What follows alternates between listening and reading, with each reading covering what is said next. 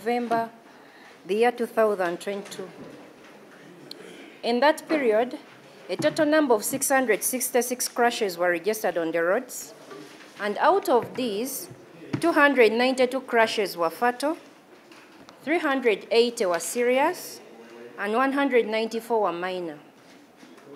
We had victims out of these crashes, and we had 632 traffic crash victims during this period. And out of these, 100 people died on the roads, and 532 sustained serious injuries. We have noted with concern that the highest contributor of these crashes is reckless driving. At least for the 2 weeks, it involves even reckless pedestrians.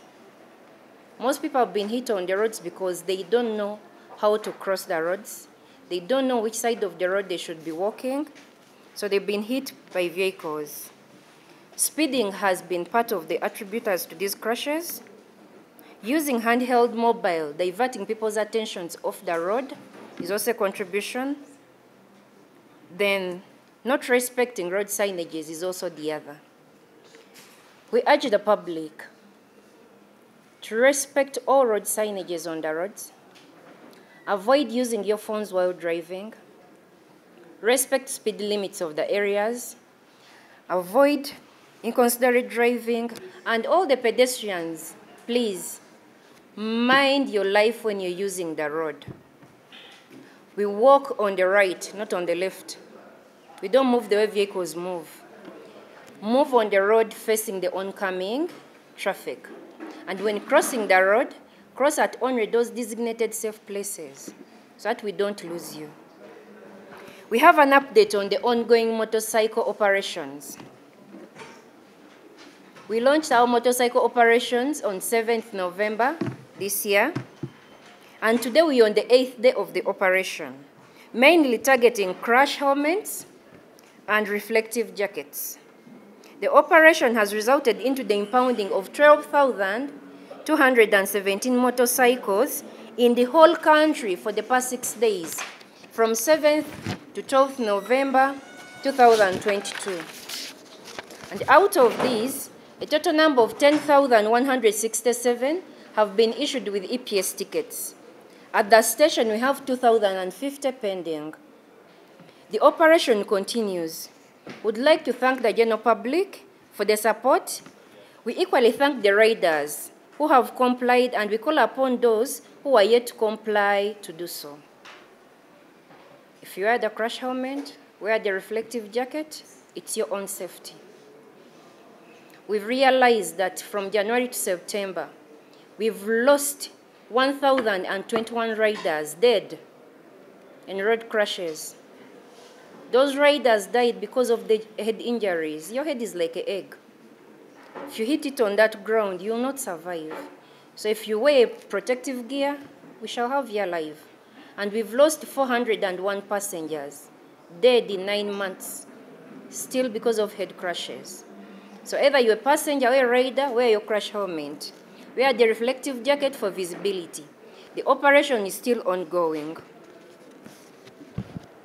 As announced by the Ministry of Education and Sports, on the closing of the schools for third-term holidays that will take place on 25th November this year, this is a reminder to all school administrators to ensure that all school vans and buses are in good condition as they transport their children back home for holidays.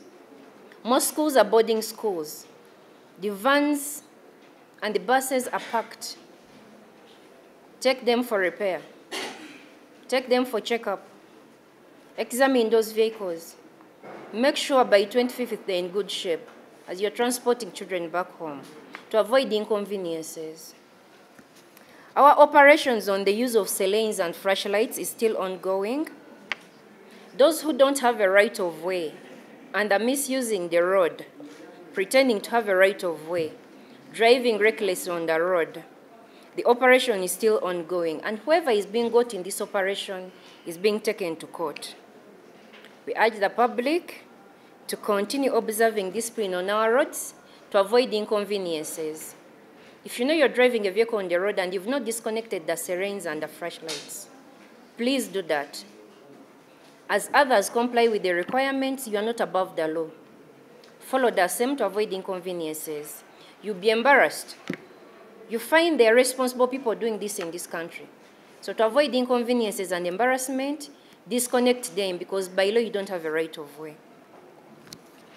All those operating drones as PSV tax, especially along Entebbe Road and Ginger Road, your vans don't have the license to do this. You don't have even checked bands on those vehicles.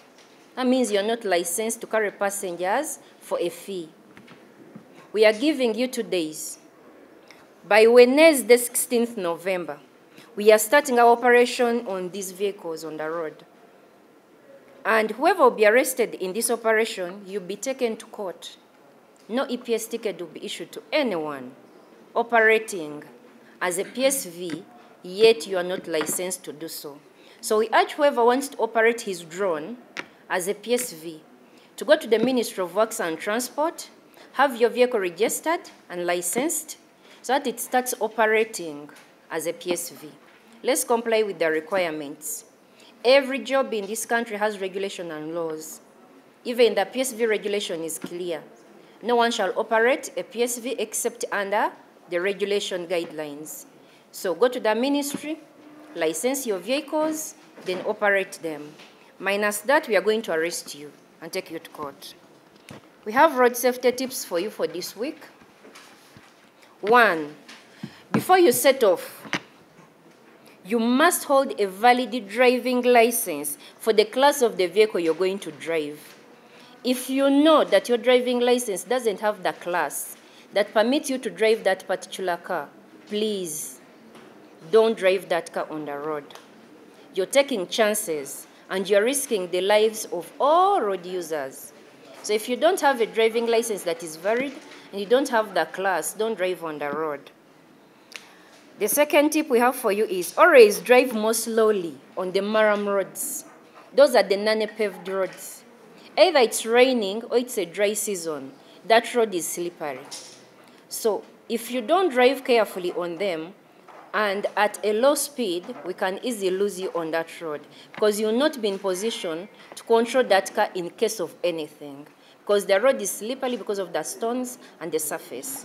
So we urge whoever uses the Maram road to always be slow and be careful when using that road. Do not drive over footpaths or pedestrian areas. We've seen a lot of people on the roads driving on the shoulders. So where do you want the pedestrians to pass? When there is jam, you tend to go on the shoulders. Those shoulders should be left for the pedestrians, please. Let them walk there. They have nowhere to go. So don't cover the area that they are supposed to cover. Let's respect each other when using the roads in this country.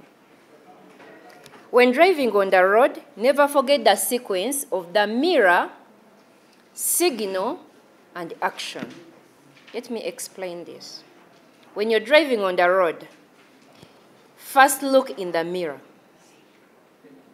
When you observe in the mirror that behind you, you have enough space. Behind you, no one is overtaking. Behind you, there is no obstacle. In front of you, you can see clearly. In front of you, there is no oncoming vehicle. In front of you is a clear space for you. And ahead of you, there is enough space for you. Then go ahead and use your signal. Indicate. After observing using the mirror, that's when we indicate. And after indicating, that's when we overtake. So don't forget this sequence when you're using the road. It is the mirror, the signal, then the action, not the vice versa. Most people on the roads first overtake, then they indicate, then they look in the mirror. It's wrong. Let's follow the sequence for the safety of everyone using the road. You must slow down and stop at zebra crossing. Never at any one point should you park your vehicle at a pedestrian crossing point. You observe on our roads. People are coming near a zebra crossing and is speeding. You're going to hit people on that zebra crossing. Let's respect zebra crossings. When you go at Posta, Uganda, pissed. You feel bad. You feel ashamed when you find people have parked their vehicles on the zebra crossing. So where do you want the pedestrians to pass? On the bonnet of your car? Where do you want them to pass? Let's respect pedestrian crossing points. Don't park your car on the zebra crossing. And when you're coming near zebra crossing, please slow down, because you may hit a person on that zebra crossing. You should never overtake in places like junctions. We don't overtake in junctions. We don't overtake along humps. When you're coming near humps, don't overtake. Don't overtake on humps. No. Don't overtake at the zebra crossing. We don't overtake on top of a hill. We don't overtake at a sharp bending. We don't overtake at a railway crossing. And at any other place with a prohibited sign showing no overtaking. So when you're driving on the road, respect those points I've mentioned. At the junction, we don't overtake. The zebra crossing, we don't overtake. We don't overtake at the humps. We don't overtake on top of the hill. You not see what is coming towards you. At the sharp bending, you not see anything coming towards you because it's a corner. At the railway line, we don't overtake because we are not even supposed to stop on the rail line. We should stop before.